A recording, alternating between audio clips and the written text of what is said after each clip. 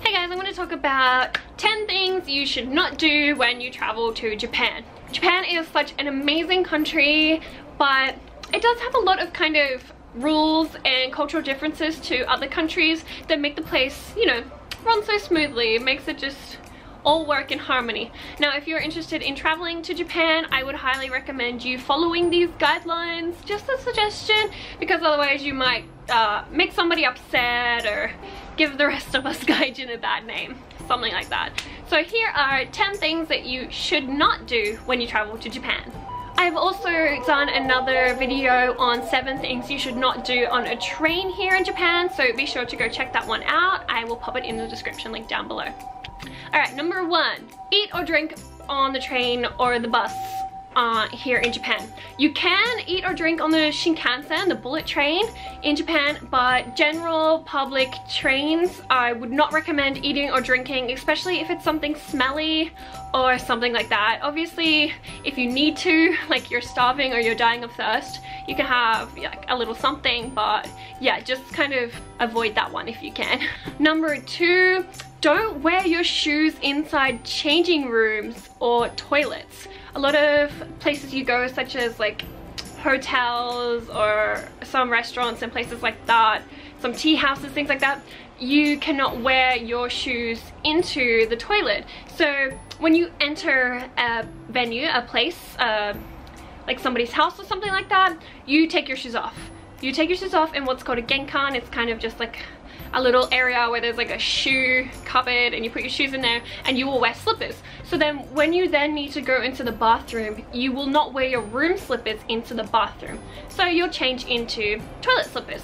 And the same thing goes for changing rooms. Don't wear your shoes inside changing rooms. For big chains like Forever 21 and things like that, it's okay, but for Japanese places like boutiques, secondhand stores, things like that, you will be asked to remove your shoes before stepping into the change rooms. Number 3, play music or videos on your phone out loud in public. Sometimes in Western countries, people like to just play music on their phone out loud as they walk around, like they need everybody else to listen to what they're listening to, which is really strange because majority of the time no one gives a shit what they're listening to. And it's the same goes in Japan. Japan is a really quiet country, so yeah, don't go, you know, playing games out in public with your phone on loud, or, you know, playing music as you walk around like a cool boy. Just don't do it. Number 4, I touched on this in my other video, but don't talk loudly on the train. You don't need to be boisterous and loud. Trains are very quiet, so you could literally whisper to each other and still hear each other. So you don't need to, like, if you're sitting on opposite sides, like if you're sitting on opposite seats of a carriage, don't yell out to each other. Just don't, like, message each other or something. Don't call out to each other on other sides of the carriage. Don't yell, don't like make lots of noise. Just be respectful of those around you. Number 7 is don't text and walk at the same time, especially in train stations. You will see signs for it everywhere, like don't walk and text, don't walk and text, because it is so freaking busy here in Japan.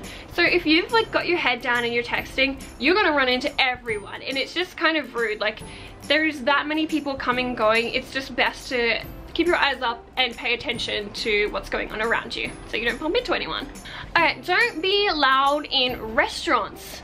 Sometimes, like in izakaya, it's kind of okay. Like if you go to an izakaya at night and there's like everybody is really drunk and you're making lots of noise and other groups of Japanese people are, sometimes it's okay, but like you don't need to be howling the place down. We've actually gotten kicked out of an izakaya before from being too loud. So yeah, it does happen. Just once again, be respectful and mindful of those around you. Not everybody needs to hear your conversation or your laughter or stuff like that. Just keep it down. Number 9, don't smoke on the street. You can actually get a fine of like, I think it ranges between 5,000 yen to 10,000 yen. So like you can get $100 fine for smoking on the street. It's really strange because you can smoke in restaurants. Like most restaurants allow smoking. Some have a smoking and non-smoking. Some even have a smoking room, like KFC has a smoking room. But you cannot smoke out on the streets. So there is designated, you know, boxes and areas all around Japan which you can smoke in, but don't walk and smoke on the street. I often see tourists do this at like Shibuya Crossing and stuff like that, obviously not realizing that you shouldn't be walking around and smoking because nobody wants to smell that dank ass smell. We don't want your secondhand cancer. Alright, last one. 10th thing is don't tip. Like, you don't need to tip here in Japan, and it can be kind of a nuisance because if you leave money, then that person that you've left money for it then has to chase you down and find you and give you your money back. It just looks tardy, I guess, like you're not responsible for your own belongings. Some places will take tips, like some bars and stuff like that that have a high influx of gaijin, they will take tips and you will see a tip jar, or they'll say like tips here, or you can even ask them, do you take tips, if you get incredible service. But generally you don't need to tip, and don't waste your time or theirs by doing it. Alright, so that's 10 things that you probably shouldn't do when you're here in Japan if you want to have a nice, smooth time here and you want to keep it respectful and things like that. So yeah, thank you guys so much for watching. If you're new here, please don't forget to subscribe, smash the like button. Check out my other video I did about 7 things you shouldn't do on the train here in Japan, and I'll see you guys in the next video. Thanks, bye!